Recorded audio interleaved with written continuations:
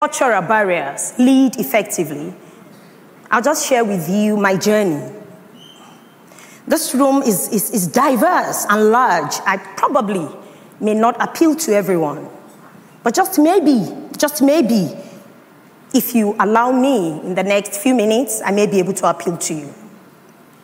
I'm going to share with you 5 mind shifts that has helped me on my journey, the principles that I deployed in attaining those mind shifts, and how I'm using those mind shifts to lead effectively.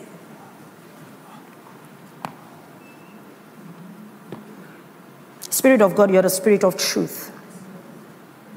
Let me hide behind you so that men may see you. In Jesus' name I pray. I was born in Zaria, in the northern part of Nigeria. But I grew up in Niger State, in Pandogari. Pandogari is in Niger State, is sandwiched between Zangeru, Kagara, Pandogari, Bernongwari, then you go to Kaduna.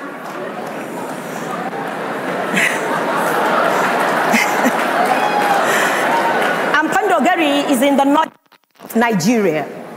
The reason it's important for me to share that bit of my life with you is there is a sense in which we gather like this and you see this me. But I grew up, I was raised by a maternal grandmother. I went to an LEA primary school. LEA is Local Education Authority, specifically Central Primary School, Pandogari. And the kind of nursery rhymes we sang in school was Tantabara tara atara kwaitara za nigari tara inda mutun tara. I didn't sing Peter Pepe Pig. And then we say kai jam mutumin can ka dauki jan sandan can ka jefi can akuyan can me cin janda wancan ta fara gonan. There you go. And when we stand and we want to recite the national anthem, Araso Compatro, I did not even know the lyrics. Nigeria Kwalobe. But that was then. The responsibility to become the version of you that you want is yours. Your placement in life is deliberate. I was raised by my grandmother because my mom had me early in life. I won't go too much into that. I have never met my dad. I still have not. And so God, when I call him Father, I'm not a joker. I mean it. He's the only father I knew until he began to position men in my life. One of it, the man in this house. As a little girl, I went to primary school one day. Identity, I'm speaking to identity. I'll get on the slides, don't worry. I went to primary school one day and, I came first in school. They gave us, in this part of the world, we have what we call report card. I don't know if that has changed. And it was not a big deal, right? But I had a previous experience where I had come topmost in class. And the way my friends, they were my friends, reacted to me wasn't exactly nice. I really didn't know what informed that. It's not every time that people react to you negatively that it is born out of hatred. Sometimes it's even because they don't even know how to react to your success. So free your mind. Anyways, so I knew that it was not going to be funny, so I left the class as soon as they issued us the report card, and I went to the headmaster's office and I said, I'd like to tag with you to go home. The reason is because I didn't want my friends to assess me. But they could not reach me with their hands, but their mouth could. And my very close friend, her name is Fasila Tijimo, she said in Hausa, Shegia me kapan agwagwa. Literal, what that means in English is, I have dog's leg, I walk like a dog. What does a 8-year-old, I'm sure she didn't mean it. It's not everything they have called you that they mean. They were just angry at that moment, and they spoke from what they know. So I got home, so that because of our time, I got home and I cried. I cried all day. My grandmother, she didn't beg me. She didn't pet me.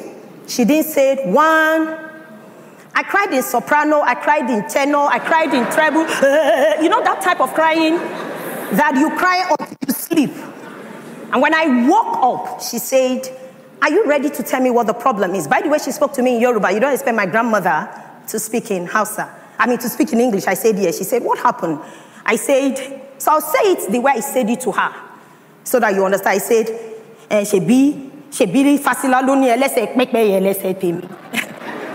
it's my friend that said my legs like that of a dog and I walk like a dog. And she said,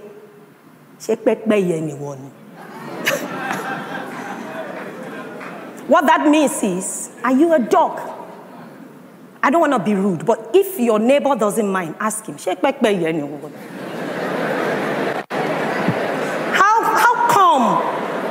How come what someone has said on Instagram is giving you sleepless night? The mind shifts that you need is to have the right identity of who you are. Mama gave me a template that I can choose to be whoever and I said, I'm not a dog. And then she said, and I said, no, of course, my legs are not like that of a dog. She said, so what does it matter? Then she asked me a question. When she called you, when she described you as such, what did you? And I said, nothing. She said, that's why you are crying. I went back to my friend's house that night. I was 8 because it's either I was 8 or 7. The reason I think so is I went to Form 1 9. So it was at primary school, so I must have been 7 or 8. She wasn't at home. I met her mother. I was so young and so naive, and I was on a mission that I didn't meet my friend, but I gave the message to the mother.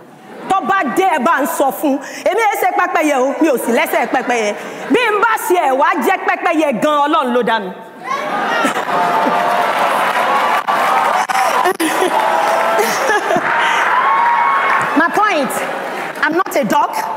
I don't walk like a dog. But even if that is the situation, that is what God has made me. I took my time because the issue of self-awareness, the issue of self-identity is something that will stay with you all of life. And if you don't deal with it, it will continue to crop up. So your friends say things you don't like, and then you exit the WhatsApp. Will you exit the company too? Or your boss says something you don't like, then you resign. What about when you are the governor? Would you resign? That is why you have to deal with it. And so God helped me with that experience. And I realized that they themselves, according to James Allen, I don't know if we can get this going now, they themselves are makers of themselves. I realized that I can choose my thoughts. So I learned that day that I was not a dog. I have not stopped learning. My second story, still related to identity. We went home for Christmas, and Mama took me to her sister's place. And my grandmom's aunt now, or sister, asked me to feed the cat. You know, in Yoruba, we have a saying that you don't go to the house of the old person for free. And I ran after the cat. Meow, meow, poo, poo, puss, puss. I was doing all manner. And I fell down. And then eventually, Mama came and she asked in Yoruba, please permit me. I don't just want to pour information at you. I want to walk you through my journey, right? And she said, "Ṣé olóńgbò ló ń lé bá òun, ṣé ó lè mú ni?" Leprosotalia. Ẹni tí ó f'olóńgbò ló ń jẹ, yóò ṣe bí olóńgbò. Let me explain. Is that the cat you are running after? The cat is an elegant animal. You can't catch it. You want to be like the cat? You want to feed the cat? You make the cat come. You already have a reward. That was the day I realized that success is who I am, not what I'm running after. You didn't hear me. And so, even though I was raised in the village, and I grew up with grandmothers, and my mother had me when she wasn't planning, and my dad never showed up, I dealt with it. I received grace from God for forgiveness. I received grace to call myself what God calls me. And I made a commitment to myself and to God. I will make it. But it was not to prove to anyone. It was to remind myself my identity, who I was and who God called me.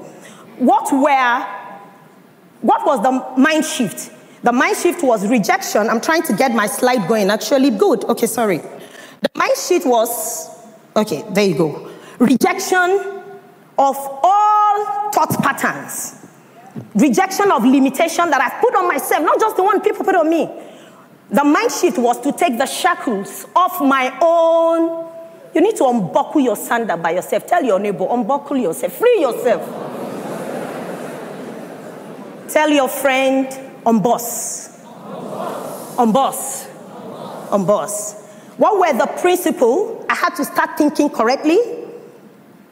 So when I started my career, this was the mindset that I came into career. When I was in ABU, and just so you know, my mom was not a bad woman. Now I understand her journey. You will understand later when I get to that. I know my time is running, but we're going to be good. But in between holidays, in ABU, I was an undergraduate studying pharmacy. But in between holidays, I would go to my grandmother's sister's place who had an amala buka to help to sell amala. If you understand why God has placed you where he has placed you, you won't throw away that entire experience of growing up and start running after something that doesn't make sense. Because God is in the recycling business. He will build values in you. Hard work, integrity, endurance, resilience. Then he will shift the circumstance to test the values. Tell your neighbor, the trouble you're going through is a test of value. By the time I started working in my early career years, because I had served, have you ever seen hungry people? When they want, they all demand all the part of the meat, I know it. I was used to attending to hungry people. So by the time I got an opportunity to work in a structured system as a medical rep, it was recycling. The only difference is it was not amala they were selling. So hear me. I knew how to sell and engage, but I needed to gain knowledge for my current situation. Because you are a manager does not mean you stop learning. You need to learn for the. Is that okay? So I had to gain knowledge, I gain capabilities, I gain competencies. I'm moving out of this. Work on things that people can't take from you as you navigate your identity journey. Work on character, work on comportment, work on credibility, work on confidence, work on your grammar. That was why I told you the nursery rhymes. I've read all manner of books. From James Hadley Chase, If Tomorrow Comes, all that, to Mills and Boone, to Pacesetter series. And as I matured in the faith, I began to refine what I read. Now I read Adam Grant, Sam Adeyemi, Brendan Burchard, Brené Brown. Keep reading. Put in things that will help you. You need to have an image, then you work to attain the image. So the whole of identity is about creating an image of yourself that you like and working to attain it. If you work on identity, you would have worked on something that is called leadership identity. You will not have an exaggerated version of yourself. And every day there's a prayer I pray. You know why? Because I started from Pandogari. Work on an identity. You won't have altered ego. You will deal with it and it will help your journey of life. I'll move to the second mind shift that helped me becoming. This is probably where I will spend the biggest time. I have so many things in my heart. Becoming. If you chase a butterfly, it will run away. If you cultivate a garden, butterflies will come to you. You want to be successful? Be successful in your mind and then learn. And then the money will come. People place a premium on value. And when you have it, they will look for you. Incidentally, when they look for you, they won't care whether you are black or brown or short or green. If you do not become, you will make a mockery of the journey of preparation that God gave you. Tell someone, your village life was a platform. Don't throw it away. After I had done my early career years, I had built capabilities and competencies. I was learning how to do a few things. I had dealt with a bit of identity issue, emotional intelligence, all that. I realized I had to learn the work. And then while I was learning the work, something happened. I joined an organization. This time around, I was no longer an individual contributor. It was my middle level management year. And I joined this organization, and I was barely 3 months in the organization. I met 4 people, 3 people that were on the same role as myself. So there were 4 of us as a middle level management role. And I was barely 3 months, and all 3 resigned, one after the other. And I recall I ran into the bathroom one day and I called my mom and I said, this place is not a good place. Everybody is leaving. And she said, did you come together? Now remember, I didn't say my grandmother, I said because now I was mature and I could relate with that. The reason we weren't related, I don't want to go into too much of that. Forgive your parents. It's okay. You've held it for too long. Otherwise, you will miss the season for which God positioned them. You need to hear me. Everybody is not wired for your growing up years. When I entered career, Mama was old, but Mommy was up. My mother is a professor. She said, I don't understand. Did you join the organization together? Why would you want to leave? Because everybody is leaving. I said, no, this place is toxic. The work is too much. She said, it's one of 2 things. It's either you don't know how to do the work, or you will have the humility to learn if you wait. Stop quitting. The hard place is meant to make you become. And so I was the only manager who, in that category, for a period of 9 months, 9 months of doing 3 people's job on top of yours. Something gives. And I was on my way. And then they gave me a letter. The letter was marketing manager. The letter was issued in the morning. By afternoon, the letter was withdrawn. I was told that there was a little problem they need to fix. When they returned the letter, they had removed the marketing manager. And it was still my role. It's just that now they added, it was a product manager, so they just put product manager primary care. I was upset. And I went again into the bathroom, crying, and I called my mom. And she said, were you told any reason why it was withdrawn? I said, no. She said, if you are a marketing manager material, the letter will come back. Tell somebody next to you, don't resign. If you deserve that promotion, it will come back. Becoming is about managing disappointments. Becoming is about managing betrayal. Becoming is about being upset and working. Doing what you need to do even when you are not happy. Becoming is about living out of yourself. Realizing that every day is not Monday. Becoming is knowing that there will be a weekend. So, all experiences in life are evolving a version of you. And the principle, the self-awareness principle under becoming, or rather, is called leadership recognition. If you want people to remember you as that person who is always angry, becoming is the time you deal with anger even when you're not happy. Otherwise, you will develop a brand you did not plan. So they will say she's efficient, but unbearable. Becoming is your mental awareness to know I am hurting, but I need to be careful how I'm coming across so that I do not project a version of me that is not real. Perception is reality. Stop saying, and let them say what they like. What they are saying matters. If you're going to rise up in that organization, becoming is when you settle it. So they withdrew the marketing management letter, but they didn't withdraw the marketing management readiness. And when God was ready, that letter came back.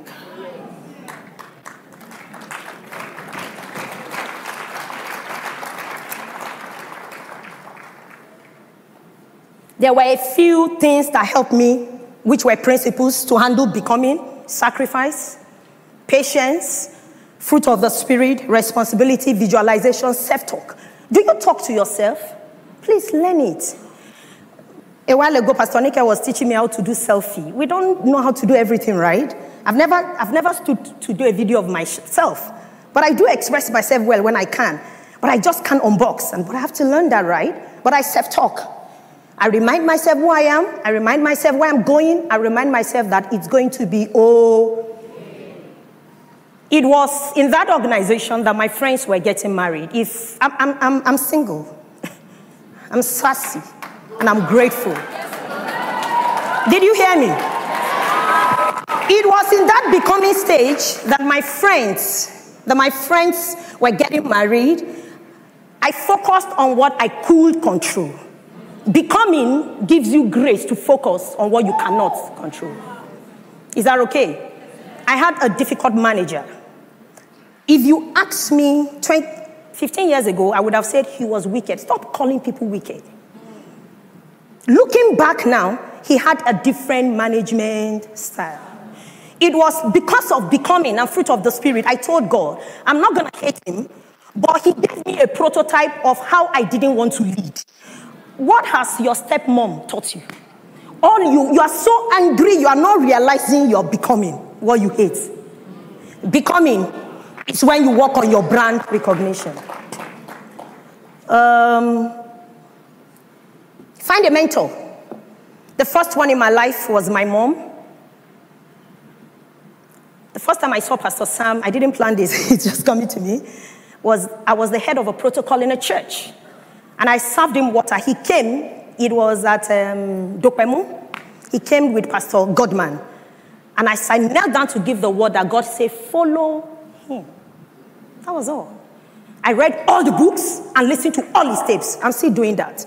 There was a time for about 4 years, I tweet everything he says. You would think my Twitter handle was his. Until one day the Holy Spirit said, we need to work on your brand recognition. Otherwise, sorry, Pastor Sam, that was when I started. So what I'm saying is, even people who have hurt you and who were not there in the formative years of your life can mentor you. At a time when I needed mom, God used her. There's a book, In a Pit with a Lion on a Snowy Day. I write a lot. I think that's Mark Batterson. Pick that book if you can. You cannot, because it is raining. You cannot, because you are in a pit, a lion will come. Then you will not say, the lion will leave me. Becoming is when you face your fears. Is that okay? Thank you, Lord.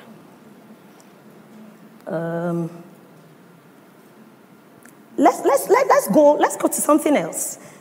Let's go to something else. The third mind shift that helped my journey. I was looking for redefining. There you go. That's it. Redefining. That's the third mind shift. So you see, the first was identity. Getting a picture of who I want to be, holding that picture there and running after that picture. The second was becoming. Working so hard, but handling disappointment and betrayal, handling lack of recognition, patience, because when they withdrew those letters, right? But there is redefining. God had to teach me that things are not always smooth. I became very close with my mom, and we were close for just 5 years. She's still my best friend. Have not been able to find a replacement for her. But life hit. My grandmother died. She was elderly, but you never want them to go. By the way, she died, and I was still single.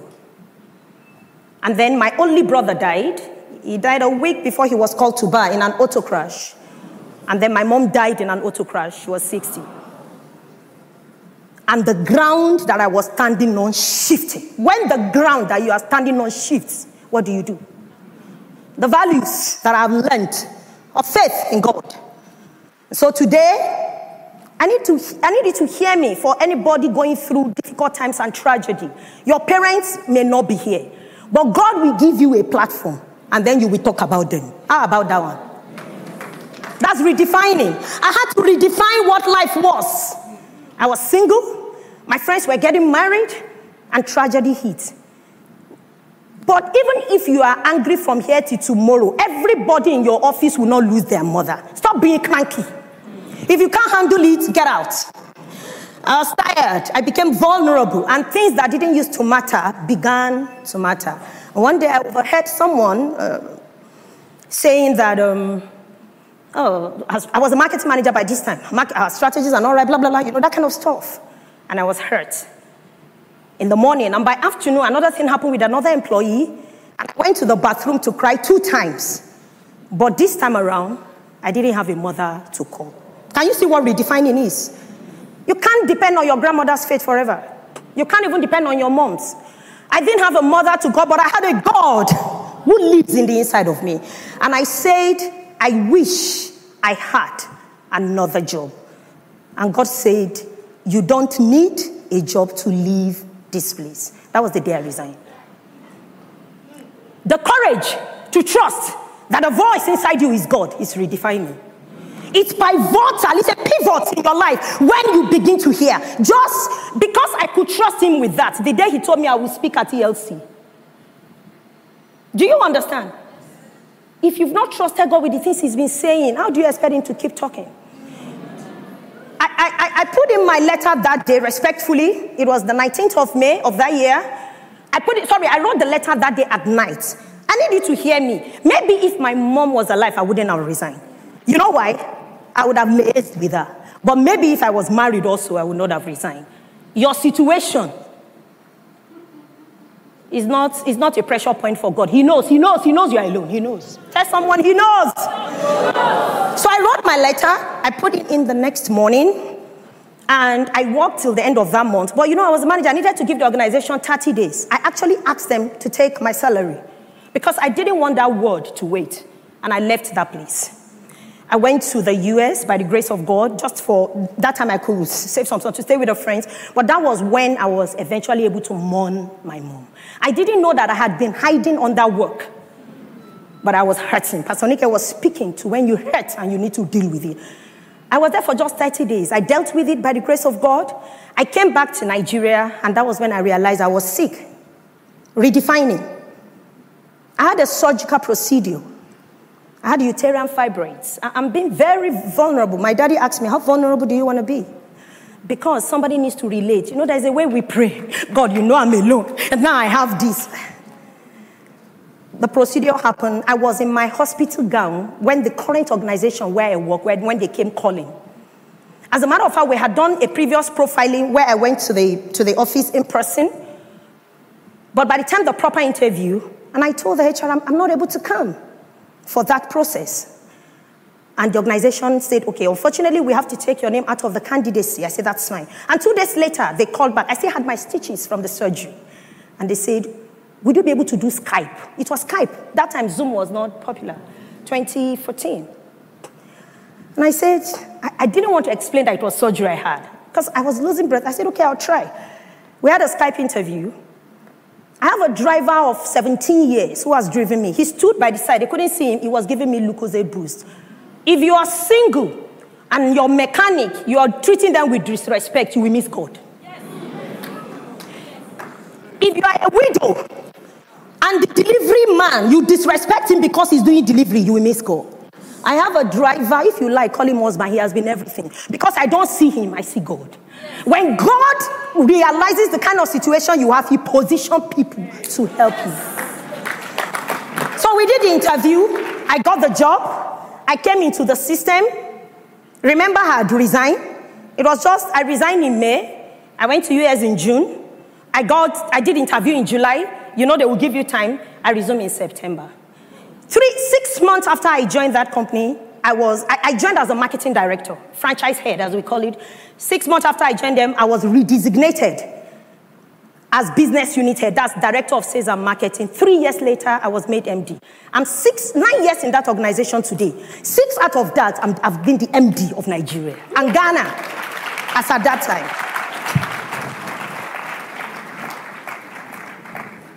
Let me share something that just came to my mind. The day I was told that I've been appointed as marketing, as MD of that company, GM, what we call General Manager and Country Lead, I called my mom. You know why? I forgot that she was dead. Because when you have a personal story, there comes a time in your life when there's only somebody you want to speak with. It was in my office, I was locked up alone. And as I called, I had a SIM card. The phone rang in front of me, and it had Momsi. And a tear came, but it didn't fall. I heard the Holy Spirit. He said, you want to mark this important day with tears? And I did like this. And I packed my laptop. My team did not know. One of them is here. He was working with me as a product manager at that time. Adeoye, are you anywhere? Can you stand up? I'm sorry to do this. Today is a director in that same company. Please sit down. They didn't know what was happening. They didn't know I had been told I was going to be MD, right? I packed my bag. I went home alone on my bed with my God and my appointment letter. And as I lay down, I didn't cry. I slept off. And when I woke up around 7 p.m., the Lord said, now I have raised for you a father. And I took my letter and I booked an appointment. The rest is history. If you cry too much, you won't hear. And if you use every inconvenience to complain, you will miss what God is saying. My point is, you were abandoned, but there are other people who love you. My point is, your parents are not there, but there are so many fathers in the house. Come on, let God.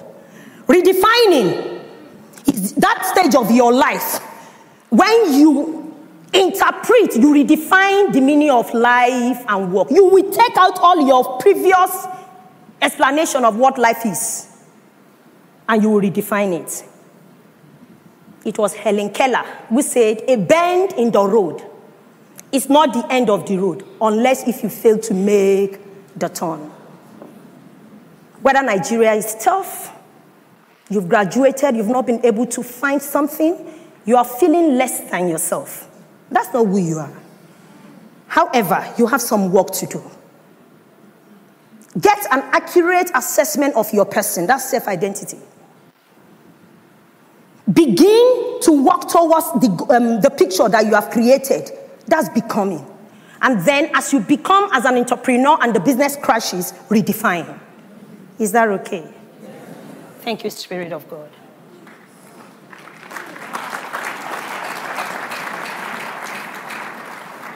I have a little under 10 minutes, but we're doing this very well. The principles that I deployed that helped my becoming journey were risk-taking. It takes risks to resign. It was unlearning fear. A man who has lost so much. The reason you are still afraid is because you are surrounded. You have mother. I'm sorry, I'm not hitting her. Don't get me wrong. If you have learned to hold and you have learned to release, you will take risk. It's because you are holding too many things. And sometimes what we're holding is not even people, it's our ego. Emike. Who are you? Emike. I mean, the only version of the universe you can possibly improve is yourself. And when that version is improved, you can share that version with the world. So work on you. Risk-taking, defying the odds, looking foolish, hearing God, reevaluating faith. These were the principles that helped my becoming journey. Avoid comparisons. I think that was spoken to in the morning. The idea of how things should have been, on how life should. Stop saying, I wish. It's okay. Stop saying, I wish if only I got this job when I was 30. What's wrong getting it 75? It's okay. Be the first person to do it at 75. How about that? How about that? Focus on the things you can control and leave the ones you can't control. Let's go to the next one. I'm bringing this down. Purpose. Thank you, Spirit of God. I love this. You see, if you don't redefine, you can't fulfill purpose. After I was appointed GM, I had taken over from experts, right? So I was a black person coming into something that probably Europeans or Caucasians have done. And I went through that process with other co-compatriots. Stop saying they gave me, they didn't give them. God showed them. God didn't show them anything. It was just your time.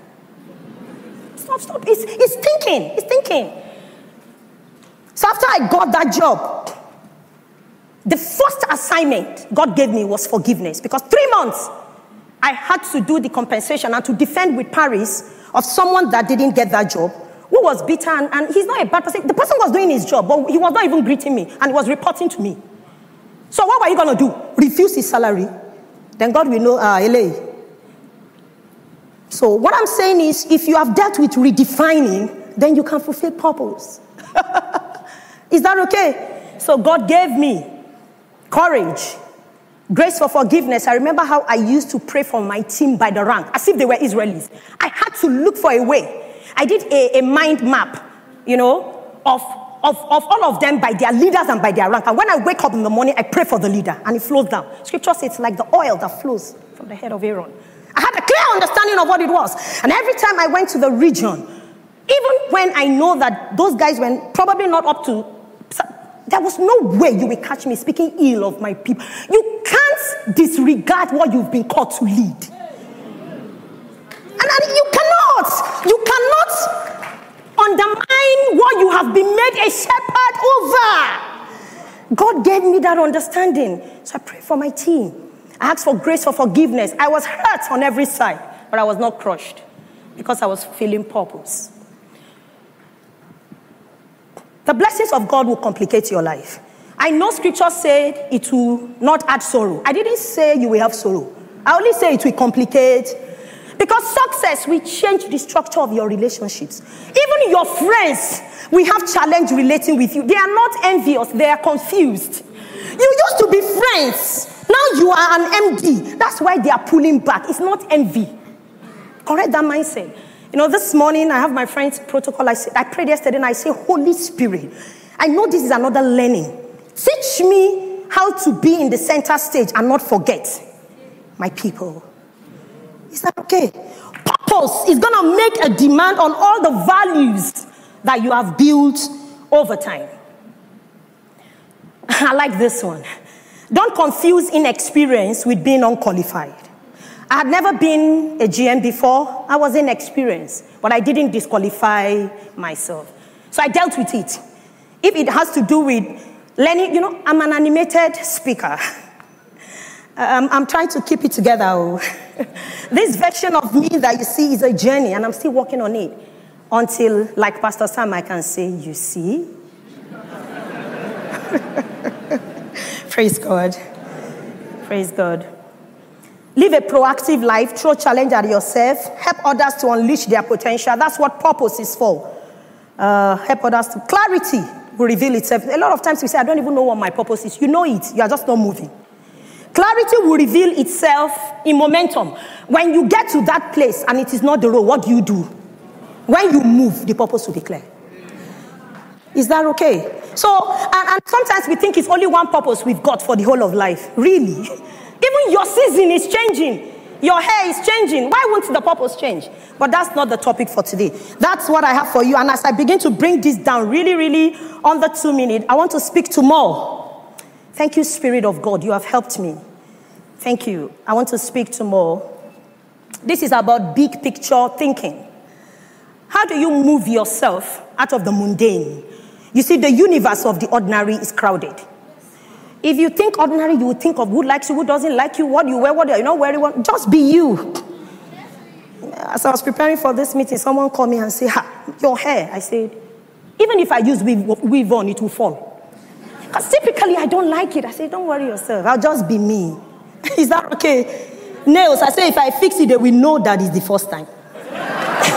Because I'll be dealing with my hands. What I'm saying is, there is place for your peculiarity and the way you are. Like Pastor Nick will say, breathe. Breathe. Hallelujah.